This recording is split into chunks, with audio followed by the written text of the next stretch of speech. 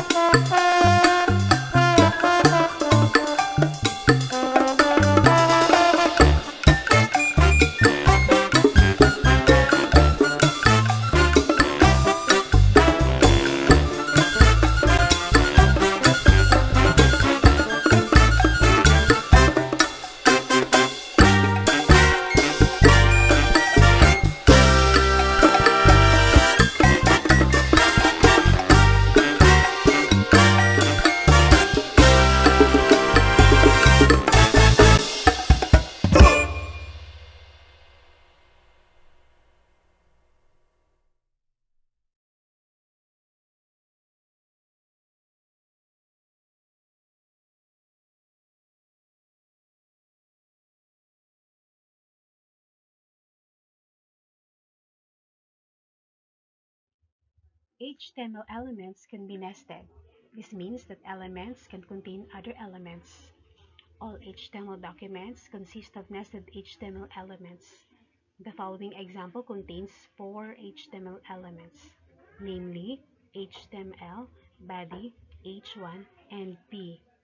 The HTML element is the root element, and it defines the whole HTML document. It has a start tag and an end tag. Then inside the HTML element, there is a body element. The body element defines the document's body. It has a start tag and an end tag. Then inside the body element, there is two other elements, the H1 and the P. The H1 element defines a heading. It has a start tag and an end tag. The P element defines a paragraph.